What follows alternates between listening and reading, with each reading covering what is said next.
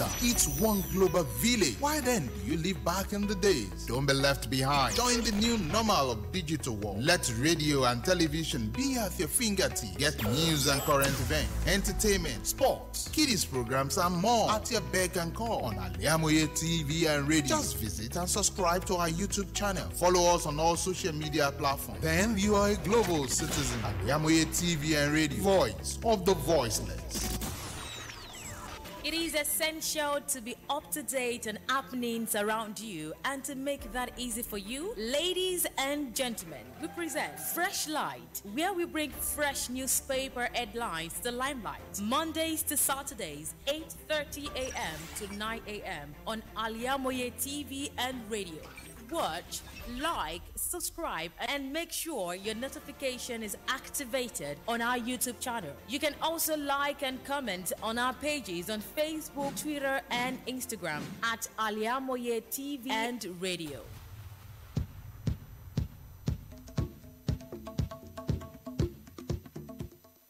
A beautiful Thursday morning, the 26th day in the month of October 2023. Of course, the last Thursday in October 2023. Welcome to Freshlight, a fresh episode for the day on Al-IyamoyeTv and radio. Let's quickly go through some of the stories and headlines we have in our dailings this morning to keep ourselves abreast of what is happening around us and even outside the country, Nigeria. My name is Modupe. Akinyosoye, good morning once again. And I'm sure that your week has been going fantastically well, because that is exactly what we want for you and everyone right on Al-IyamoyeTv and radio.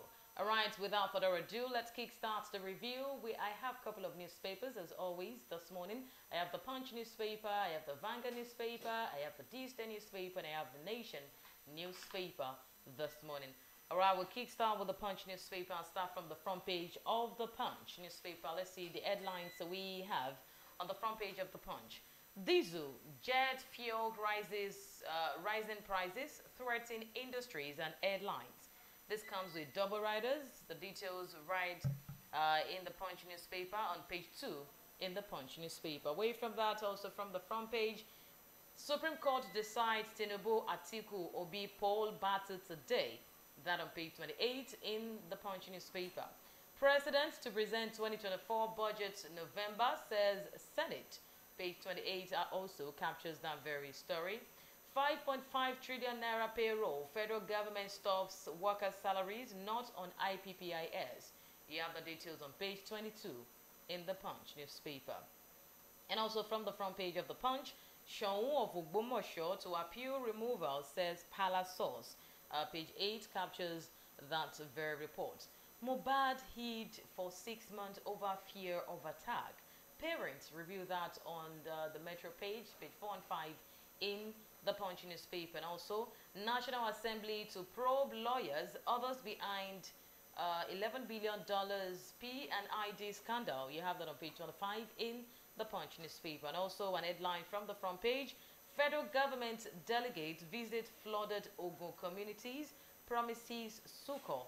You have that on page 17 in the Punch newspaper. And of course, you get to see the picture of the delegate, the federal government delegates who visit flooded communities.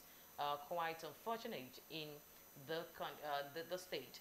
Away from the front page, let's quickly peruse the pages of the Punch newspaper this morning to get some of the stories we have right in the Punch newspaper. All right, we start with this very story from the business page. Diesel and jet fuel rising prices threaten industries and airlines. With double riders that says diesel and aviation fuel sell for 1,000 naira, factories shut in Kano, Ogun, Anambra, and others. Telecoms operators use 40 million liters of diesel monthly. Man warns against hike. There is growing apprehension in the manufacturing and aviation sectors that the rising cost of diesel and aviation fuel will lead to the total collapse of more industries and airlines operating in the country. In Kano, Ogun, Edo, Delta, Kogi, Lagos, and Kwara State, the Manufacturers Association of Nigeria told the Punch on Wednesday that many factories were closing down because of the rising cost of diesel. The national body of the association warned that more factories would be short if the diesel price increased to 1,500 naira from the current 1,000 naira. You get details to that very story from the Punch newspaper. Diesel and jet fuel rising prices threaten industries and airlines. Away from that, also from the business page of the Punch, Naira appreciates against dollar for first time in 3 weeks. Naira on Wednesday, that was yesterday, appreciated against the US dollar on the unofficial parallel market, commonly referred to as the black market. In afternoon trading, the exchange rate was 1,300 naira per dollar, representing a 0.76% increase.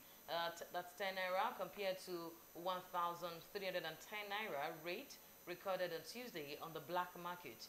The persistent foreign exchange pressure, exacerbated by the naira reaching as low as 1,310 naira per dollar, showed signs of improvement on Wednesday as demand slightly eased. Naira appreciates against dollar for first time in 3 weeks. The Punch captures that very story. Away from that, also from the Punch, Supreme Court to deliver judgment on Atiku's appeal. The Supreme Court will deliver judgment first on the appeal by the presidential candidates of the People's Democratic Party, Atiku Abubakar.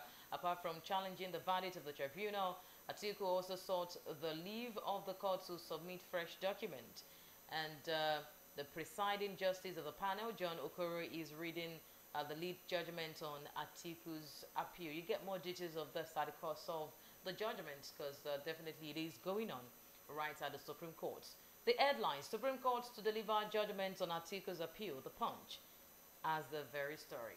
And okay, we have the story going to a neighboring state, the state of excellence, center of excellence rather. Sanwo-Olu vows to make healthcare affordable and accessible. The Lagos State Governor, Babajide Sanwo-Olu, on Wednesday reiterated his administration's commitment to health sector, saying that his government will continue to ensure that quality healthcare service is accessible and affordable to residents of the state.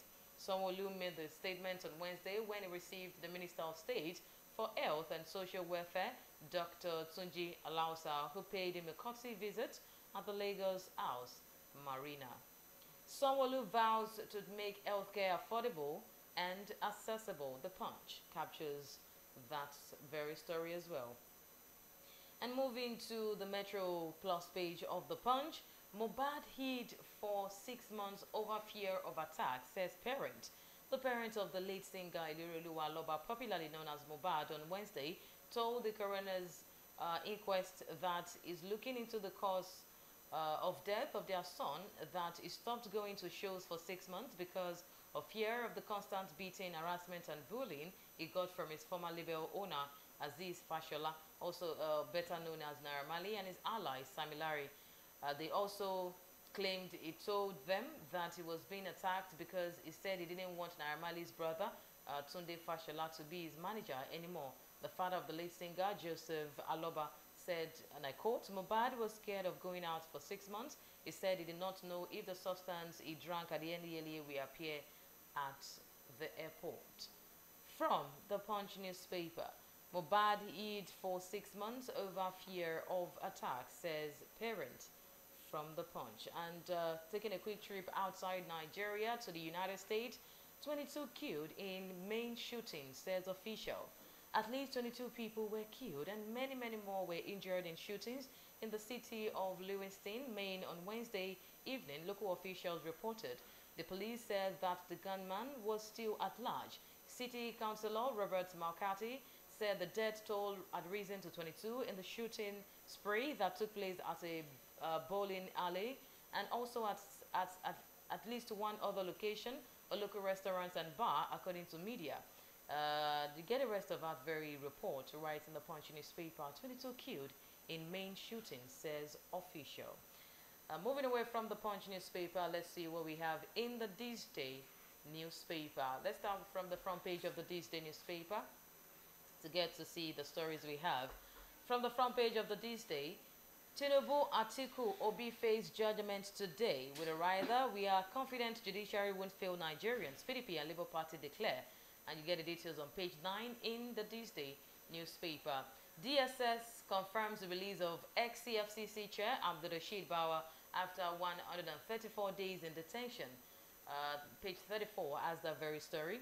Tinubu will present 2024 appropriation bill to National Assembly in November. Senate reviews that very report, and the details with double riders on page 9 as well in the This Day newspaper.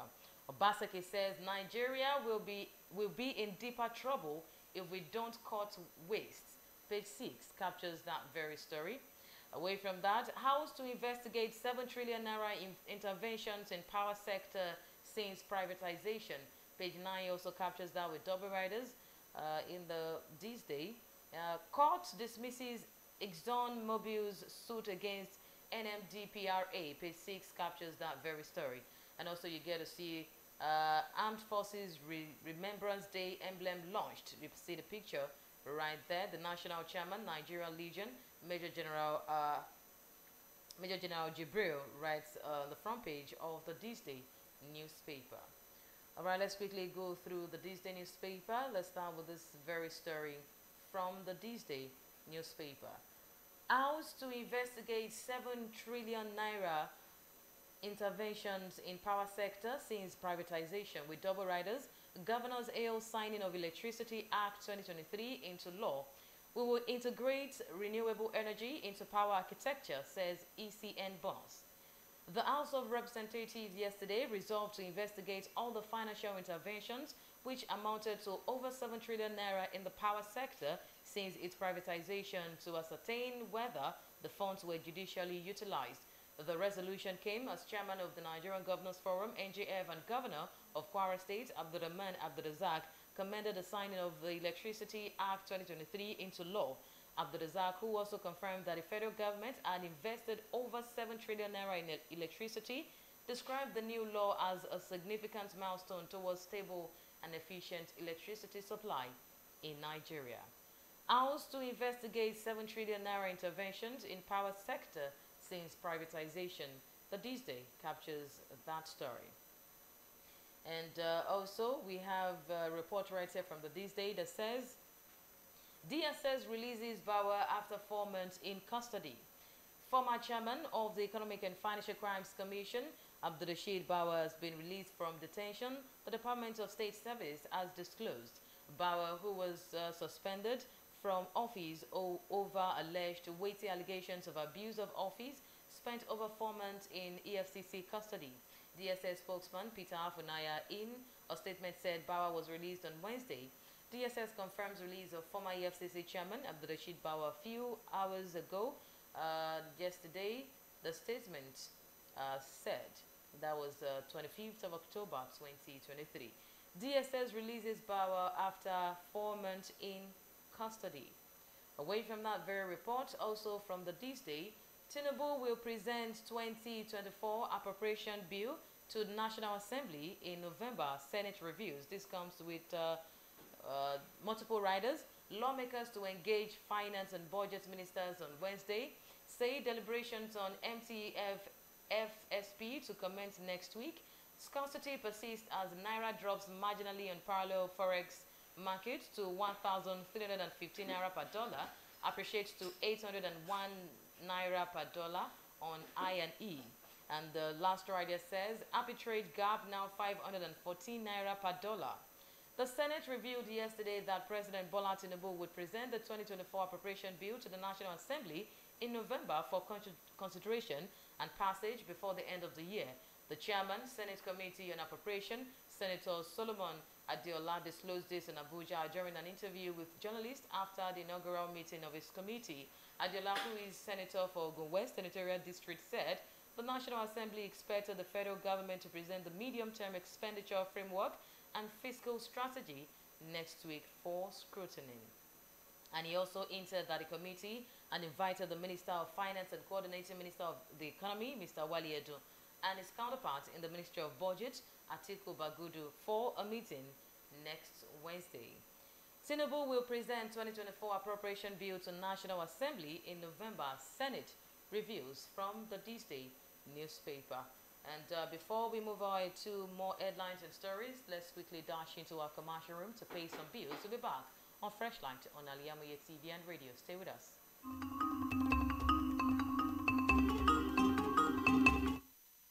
Thousands have been disappointed severally in their bid to seek greener pasture abroad. To those quack in the traveling agency business, it is a rocket science. That is not our case at Tausaf Travels and Tour. We have in-depth details on how to successfully, without stress, help you process and secure your visa to anywhere in the world. Do you want permanent residential visa, visiting and tourism visa, student visa to places like Europe, America, Asia, Africa? It's no big deal to us at Tausaf Travels and Tour. Our years of experience and expertise speaks volume for us. Let's process and secure visa for you to UK, USA, and Canada within a twinkle of an eye. We offer Hajj and Umrah services to our Muslim faithfuls. What are you waiting for? Consult us at number 9 Tausaf Central Mall, Sholanke Street, behind Laroy Hotel, Abiola Way, Abeokuta. 0802 733 0900 or 0806 578 4060. Stop wasting money. Pay for peace of mind. Talk to Tausaf Travels and Tour. Gbogbo aláfẹ́ tó gbayì tó fẹ́ wọṣọ yìí ṣoge tó pàgbàmù ló ń kọjá lọ sí House of Zayana. House of Zayana, the name I know when we talk of top-notch fashion, quality materials and class. House of Zayana, lẹ́tí máa rójúlówó Turkey wears, Egypt and Malaysia clothing, Dubai, àwọn designer bags lóríṣiríṣi, àwọn ìtẹ̀lẹ̀ bàtà tó jiná tí wọ́n fawọ́ original ṣe, àwọn aago kájọ́ tó ń ka wákàtí ọjọ́, designer sunglasses and perfumes, pẹ̀lú àwọn gbogbo nǹkan tóbìnrin àsìkò fi ń gbafẹ́ lò gbà. Mo débẹ̀, ojú mi ń ṣe kámi, èmi ni ó rà, èmi ni ó mú. Gbogbo ẹ̀yin mùsùlùmí ẹlẹ́sìn tẹ́ gbòógè gbọ́n pa fashion tẹ́ wá nílò jàlábíà, hijab àti àbáyà lóríṣiríṣi. House of Zayana lẹ́ò ti rí gbogbo ẹ̀ rà. House of Zayana wà ní 52 Ọlọ́run ṣògo road, adjacent Redeemed Church, Agape Parish, Ọlọ́run ṣògo Abẹ́òkúta. Lórí Instagram, House of Zayana 08165688618. House of Zayana, ilé ìtajà tá a ti ń tojúlówó aṣọ àti nǹkan aṣaralóge tí ń gbéni níyì.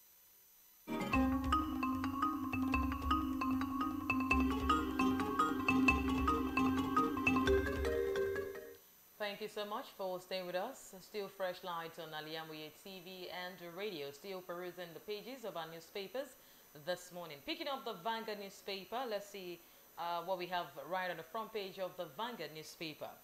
On presidential tussle, 7 Supreme Court justices who will decide Tinubu, Atiku, Obi's fate today. This with double riders. Page 5 captures that detail. Senate to amend CBN Act bars governor from partisan politics. You have that on page 19 in the Vanguard newspaper. Tinubu appoints INEC Rex. Page 6 captures that story. On brain drain, federal government to increase enrollment of doctors, nurses next year. Page 8 has that story. Domestic capital market, not foreign borrowing can fix infrastructure gap in Nigeria. VP Shatima revealing that on page 19 in the Vanguard newspaper. And also from the Vanguard, God sent robbers to shoot me. Okay, you get that very story from page 15, a shocking report right on page 15 in the Vanguard newspaper. Nigeria sets African record for most NBA players in a single season. You have that sports story on page 31 in the Vanguard newspaper. On IPPIS, federal government to stop salaries of unverified workers tomorrow. Page 9 captures the details of that story. And of course, you get to see at the commissioning of the MCS Center, the Managing Director, Nigerian Port Authority, NPA, Mohammed Bello Koko, Minister of Marine and Blue Economy, Alhaji Adeboyega Oyetola, and Mrs. Oyetunde Akinyosoye, board member, mission to the seafarers during the commissioning of the mission of the Seafarers Center yesterday in Lagos. Quickly going through the Vanguard newspaper, let's pick this very story from the Vanguard newspaper. We'll start with this very report from the court. All right, Supreme Court, very story from the Supreme Court. And this story says, Supreme Court okays live broadcast of verdict on Atiku and Obi's appeals. In an unprecedented move, the Supreme Court on Thursday gave permission for its judgment in the legal dispute trailing the presidential election that was held in the country on February 25 to be televised. The Apex Court gave clearance for live coverage of the proceeding barely 15 minutes before the time, 9 a.m., that was scheduled for the Justice Inyangokoro-led 7-man panel to commence the delivery of the judgment. Meanwhile, there is heavy security presence within the Supreme Court, which is located within the 3-arm zone in the Federal Capital Territory, FCT, Abuja. From the Vanguard newspaper, Supreme Court okays the live broadcast of verdict on Atiku and Obi's appeals. Away from that, we also have a very story right here from the Vanguard newspaper. Court sacks RCCG pastor as shown of Ogbomosho with a rider, others fresh selection process. And Oyo State High Court sitting in Ogbomosho yesterday overturned the appointment of the new show of Ogbomosho, Oba Gandhi Olaoye, and ordered the fresh selection process to the stool. Recall that the Oyo State government announced Pastor Olaoye as the new show of and made him king on September 8, 2023, after the demise of Oba Jimo Oyewumi Agunbiyade III, who died in December 2021 at 95 after a 48-year reign. Not satisfied with the process, one of the contestants, Kabir Olaoye, dragged Olaoye to court, saying he was not eligible to be the next show. Court sacks RCCG pastor as shown of Ogbomosho. Away from that, we also have this very report right here from the Vanguard newspaper. Prioritize core members' security and welfare. NYC urges employers. The National Youth Service Corps, NYC, has urged employers to ensure safety and improved welfare of the corps members for higher productivity. The NYC Director General, Brigadier General Ahmed Yushua, gave the charge at the inauguration of the 2023 Corps Employers Workshop on Thursday in Sokoto. The theme of the workshop is evolving strategies for promoting a healthy work and life balance for corps members, the role of employers. Prioritize corps members' security and welfare. NYC urges employers. Away from that, we also have the story away from Nigeria. Israel again bombs hundreds of targets in Gaza Strip. The Israeli Air Force has again bombed numerous targets in the Gaza Strip in the fight against the Palestinian Islamist Hamas movement, as the Israeli military announced on Telegram on Thursday that its fighters' jets attacked more than 250 terror targets over the previous day. This included command centers, tunnel shafts, and rocket launching pads in the middle of residential areas, which had been used to fire on Israeli territory since the beginning of the latest outbreak of hostilities. From the Vanguard newspaper, Israel again bombs hundreds of targets in Gaza strips. And also we have this very story from the Vanguard newspaper. On registration, a sports page, NNL postpones 2003-2024 league kickoff date. The board of the Nigerian National League, NNL, has postponed the kickoff date of the 2023-2024 league season to a yet-to-be-announced date. Chairman of the NNL board, George Aluo, said the postponement was necessitated by an inability of teams to complete their registration process. The news agency of Nigeria reports that the league was originally scheduled to kick off on October 28.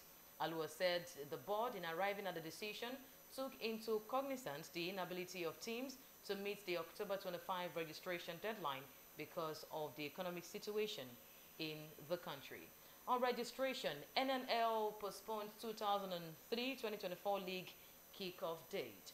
Away from the Vanguard, let's see what we have right in the Nation newspaper. Let's start from the front page of the Nation newspaper. All right, from the front page of the Nation, we have stories. Shatima farm centers in 774 councils to take off soon, with a rider, Vice President, whose investors with Nigeria's 70 million hectares of arable land. Away from that, okay, the details you get to see right on page 5 in the Nation newspaper. Federal government to delist unverified workers from payroll. Page 5 captures that very story. 10 nominees for Senate screening as resident electoral commissioners.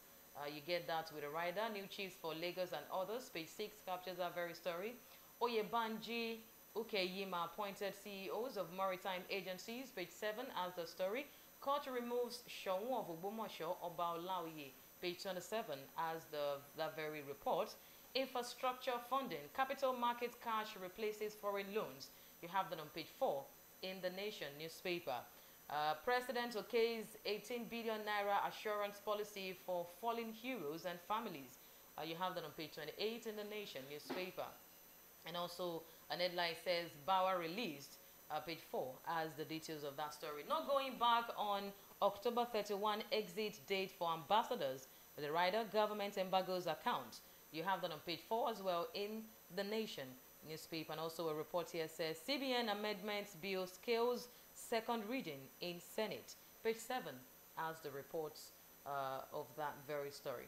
And quickly going through the Nation newspaper, we have this report still from the Supreme Court. Supreme Court determines Atiku's motion to supply CSU materials. Justice John Okoro, who wrote the lead judgment in the appeal by Atiku Abubakar and the PDP, is currently reading the judgment. Justice Okoro has chosen to first determine the merit of the motion by Atiku and the PDP to supply fresh evidence in the form of documents obtained from the Chicago State University on President Bola Tinubu's academic records. From the Nation, Supreme Court determines Atiku's motion to supply CSU materials. Away from that, let's take this very story away from Ethiopian Airlines breaks silence on Nigeria Air. The group CEO of Ethiopian Airlines, Mr. Mesfin Tasil, has said that the East African carrier never had any plan to set up an airline in Nigeria, but was invited by the federal government to establish a national carrier, Nigerian Air. Tissot, who spoke to journalists from Nigeria and Addis Ababa, disclosed that because of the pedigree of Ethiopian Airlines, it was invited by the federal government to help it set up a national carrier in a partnership arrangement. He said Ethiopian Airlines first resisted the invitation, but later agreed due to long relationship with Nigeria. From the Nation, Ethiopian Airlines breaks silence on Nigeria Air. The details of that very report right in the Nation newspaper. Let's quickly move to the sports page of the Nation. On 2023 AFCON, Rufai recommends stiff competition for Uzoho and others. Foremost Nigeria international goalkeeper Peter Rufai has weighed into the ongoing goalkeeping crisis befuddling the Super Eagles. He claimed that only stiff competition can bring out the best in the embattled first choice Francis Uzoho ahead of next year's African Cup of Nations in Cote d'Ivoire and the forthcoming 2026 FIFA World Cup qualifiers. From the Nation on 2023 AFCON, Rufai recommends stiff competition for Uzoho and others. And also from the sports page of the Nation, on Paris 2024, Super Falcons hold Ethiopia's Lucy in Addis Ababa. Nigeria and Ethiopia senior girls put up a hard-fought battle in Addis Ababa yesterday, with the game ending 1-1 to set up an interesting return leg in Abuja on Tuesday next week. And Captain Rashida Tajibade's scorching shot from the edge of the box 6 minutes after the restart restored parity at the Bikila Stadium after the Ethiopian girls had surprisingly taken the lead in the 6th minute of play as Breki Amari made hay from a corner kick. Paris 2024, Super Falcons hold Ethiopia's Lucy in Addis Ababa. And quickly moving away, taking this last story, sports story from the Nation newspaper this morning. 2026 FIFA WCQ, Super Eagles to host Lesotho, November 17. The match date for the Super Eagles 2026 FIFA World Cup qualifiers against Lesotho and Zimbabwe is now out. The date for the opening two fixtures was revealed on the Super Eagles X handle. Ose Pesero's side Super Eagles will welcome Lesotho to Uyo on November 17. The three-time African champions will then travel to Rwanda to clash with Zimbabwe 3 days later. And South Africa, Rwanda and Benin Republic are the other teams in the group. From the Nation, 2026 FIFA WCQ, Super Eagles to host Lesotho, November 17. And from that very story, we call it today this morning on Freshlight on Al-IyamoyeTV and radio. Don't forget to follow us on all social media platforms. On Facebook as Al-IyamoyeTV and radio, on our X platform at Iyamoye_TV, and on Instagram at Al-IyamoyeTV. You can also subscribe to our YouTube channel at Al-IyamoyeTV and radio and turn on your alarm button to get notification of our programs. And definitely we can also advertise your product or your service right on Al-IyamoyeTV and radio. Thank you so much for joining. I remain Modupe Akinyosoye. Good morning.